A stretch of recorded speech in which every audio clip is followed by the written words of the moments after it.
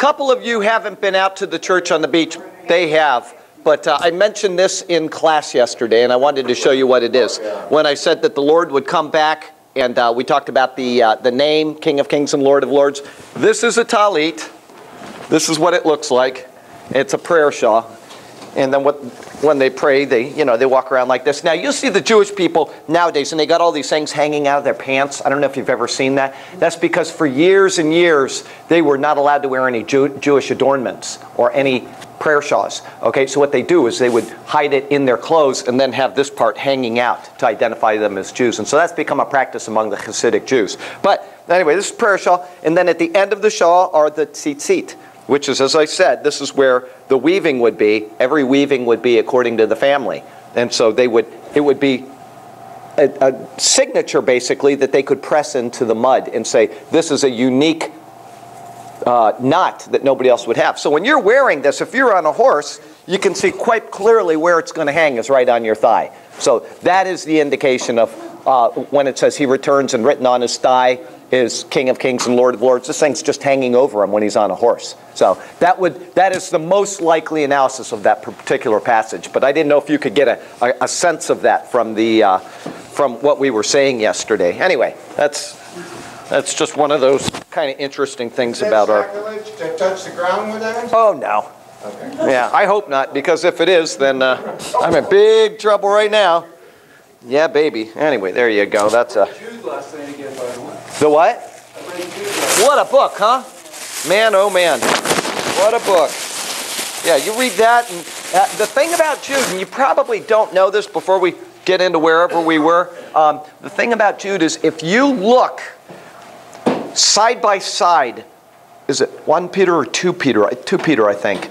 Side by side, it is almost word for word with Jude. It's just that Peter's got more information. He's got 3 or 4 chapters. But if you take out the stuff around these verses, they're almost identical. And so Jude that's why he says, let me turn there and I'll show you what he says at the beginning. Let me put on my glasses. I had to read Jude after watching the reporting on the demonstrations. Oh, absolutely. Absolutely right. Let's see. Jude says in his book at the beginning, he says, Beloved, I was very diligent to write you concerning our common salvation. He was going to write him a nice epistle about how the Lord saved us all. I found it necessary to write to you, exhorting to contend earnestly for the faith which was once delivered to all the saints. So he's basically saying, I'm repeating what has been said before, the faith delivered to the saints. And if you look at, as I said, I think it's 2 Peter, and you take the same words that he says, men have crept in with condemnation. He speaks about the Lord having saved the people out of Egypt, and then utter darkness, chains, and the judgment day. And you go through, is it 2 Peter? I think it's 2 Peter. And he says the same concepts. And if you put them side by side, it's almost like a mirror. It's unbelievable. But he just simply shortens it up. So it's a good thing about Jude, is it's just simply confirming the word that has already been given by Peter. And other spots as well, but Peter talks about the pleasure to carouse in the daytime. There are spots and blemishes. He says that he talks about Noah, one of 8 people, righteousness, Sodom and Gomorrah, and he says the same thing here. He's got Sodom and Gomorrah. He's got the where does he say these are spots in your love feast? So you can see concept after concept is just mirroring it. Very well thought out to put Jude where it is. Anyway. I don't remember where we were. Exodus chapter 12. 41. All right, we'll get started here in prayer and 12:41. Heavenly Father, thank you so very much for this beautiful, beautiful morning after a couple days of really appreciated rain. And Lord, a special prayer of thanks for the people of Oklahoma and Texas who got some rain. They are just all so delighted at what you gave them. And I ask that you just continue to bless them with that. Whether they deserve it or not is irrelevant. I just pray for these people that have been suffering so much in the past couple months. And Lord, we thank you for the goodness you do display in our lives and how you've taken good care of us in the state of Florida and given us just enough rain throughout the summer. And now we're getting the cool weather. And what a loving God to give us the seasons to bless our souls throughout the year. Thank you. Help us to open your word, handle your word properly, handle your word correctly, and that you will be glorified through our discussion today. And it's in Jesus' name. Amen. And what we're going to do is we're probably going to leave a little bit early today because I got to go over to the office. And so maybe about 11, we'll close up a little early. But 12:1?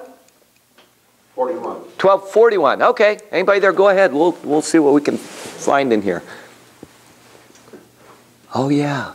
And it came to pass at the end of the 430 years, on that very same day, it came to pass that all the enemies of the Lord went out from the land of Egypt. Armies of the Lord, not the enemies of the Lord. No armies. Okay, so remember what we talked about last week, and I've said this several times. At the end of 430 years on that very same day, and Paul makes a point of telling us in the New Testament that 430-year period is not the time in Egypt. It is the time from the covenant with Abraham, okay? The time in Egypt was not 430 years, and that's made clear by all of the ages of the people, the generations that went in, the generations that came out, etc. It's 430 years from the covenant with Abraham. That's Galatians 3, is that right? Anyway, so just so you're aware of that. And then the armies of the land came out, and I don't think that's the word. No, it's not, but we'll get to it here in a couple passages. Mine says divisions of the Lord. Divisions, yeah, you know, and I don't think that is what I'm looking for, but it may be. Oh, no, it's over in verse 18 of 13. We'll be there today, I think. Okay, go ahead. Verse 42? Yeah. It is a night of solemn observance to the Lord for bringing them out of the land of Egypt. This is that night of the Lord, a solemn observance for all the children of Israel throughout their generation. And they have not failed in that. If they failed in a billion other ways, they have not failed in celebrating and observing the Passover. Very careful to do that. And of course, has anybody, I know they did a Passover here with Seth last year. Yeah. Has anybody been to a Jewish family and seen it, or actually seen what's called, I think it's called the halakha, where they actually have it all written out and they read every passage? She's been to one.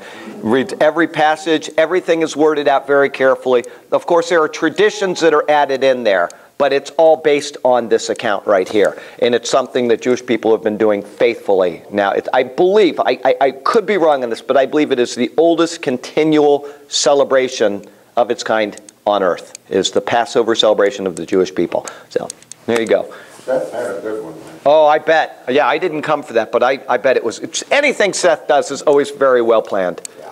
Always very well planned. Go ahead. And the Lord said to Moses and Aaron, this is the ordinance of the Passover. No outsider shall eat it. But every man's servant who is bought for money, when you have circumcised him, then he may eat it. The sojourner and the hired servant shall not eat it. In one house it shall be eaten. You shall not carry any of the flesh outside the house, nor shall you break one of its bones. All the congregation of Israel shall keep it. Okay, and now it says here, you shall not break any of its bones, and I believe that is specifically stated in the gospel account. What is it, 19 or 20, where John, let me see here. Remember where they're going to, okay, there it is right there. It says, then the soldiers came...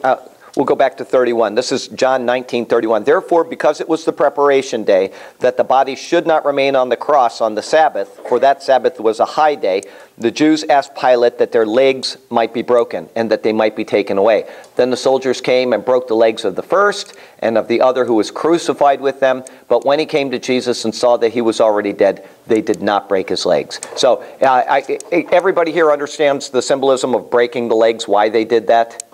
So that they couldn't support the weight anymore. That's right, because when you're hanging like this and you can't push up, then you suffocate under your own weight. Your lungs can't breathe in anymore, so you die very quickly. But, you know, as long as they don't break your legs, you can continue to push up literally for days, I believe. I mean, depending on how badly you were punished before going to the cross. But they would, you know, Jesus obviously was beaten very badly because he died quickly. But, you know, they could push up with these nails in their feet and just breathe and then get exhausted and go back down, and eventually they would just die of suffocation if they didn't die of blood loss first. But they, you know, the crucifixion, seeing how we're talking about the broken bones, if you ever want to read something that is just, I mean, it's brutal, but at least it gives you a perspective of what he went through. There are several doctors that have done an evaluation of the crucifixion and what it was like, the different things that happened to the human body, and you can read it right online. We had one in our church quite a few years ago. Oh, did you? Have you ever heard of Ron Ogden? He might be one of them that I've read. He's a neurosurgeon and a neurologist. Right. This was at the old church years ago. He did a whole, like, Sunday morning on what it was like. Medical ramifications of the whole process of what the Lord had to go through. Real brutal. And you can read it online. It's all put out there. Some of the sites are actually directed through Seventh-day Adventists. So you want to make sure that it's the same information, but, you know, one of them I used to have linked on my website, and somebody said, oh, that's linked to the Seventh-day Adventists. Well, to me, it was less important than what it said, because it's just an analysis of it. But I did find another one that I could link, because, you know, you just don't want to have somebody clicking on something else, and ending up at a, you know, a Mormon site, not Seventh-day Adventist, Mormon site. But, you know, they specifically picked certain spots to drive the nails in that would go through nerves. And so there wasn't just pain associated with something going through your body. There was continuous and agonizing pain, like having a pinched nerve or sciatica. Just imagine that, in addition to all the other pains that you're suffering. These Romans found the most brutal possible way to crucify people. And that is what Jesus went through. This wasn't something like, oh, you know, we're going to go out and we're going to, you know. He suffered as much as anybody could possibly suffer for us. So, and you know, I know it's hard to talk about those things, but at the same time, it's good to understand that this is the love that God has for us, that he would allow this to occur. Because this, in the end, is what we as human beings do deserve. We deserve what he got. And so we have a choice there. We can either accept what he did, or we can, you know, we can face a much worse destruction in the end, which is actually seeing the beauty of God and knowing that we will never behold it again. That thought alone is enough to just destroy somebody, in my opinion. You know, but if we're reconciled to God through Jesus Christ, and we can see his beauty and we can enjoy it for eternity. So anyway, Passover lamb, none of his bones shall be broken. All right, go ahead. 48. Okay, when a stranger sojourns with you and wants to keep the Passover to the Lord, let all his males be circumcised, and let them come near and keep it. And he shall be as a native in the land, for no uncircumcised person shall eat it. Okay, this is explaining the previous verses that we read. It said here, no foreigner shall eat of it. Okay, a sojourner and a hired servant shall not eat it. And the reason why is because these people had not been circumcised. They were just people that were temporarily hanging around. They were not identifying themselves with the covenant of Israel. But, well, even if they're not Jews, they could be a proselyte. And what he's saying in verse 48 is, it says, where was it? If a stranger dwells with you, this is not a Jew. If he dwells with you and wants to keep the Passover, he must be circumcised. So some people say that what's his name? Cornelius was a proselyte, okay? In other words, he wasn't a Jew. He was the head of the Italian regiment. But whether that's true or not, we have no idea. They just insert that because they want to say, well, these guys were circumcised. Some people say that Luke was a proselyte. In other words, he was not a Jew, but he was circumcised and he did all the things to be a part of the covenant people. That's what they're talking about here. If somebody doesn't go through those motions, then they cannot participate in the Passover. Okay? Like I said, if Cornelius and Luke were circumcised in the flesh, makes no difference.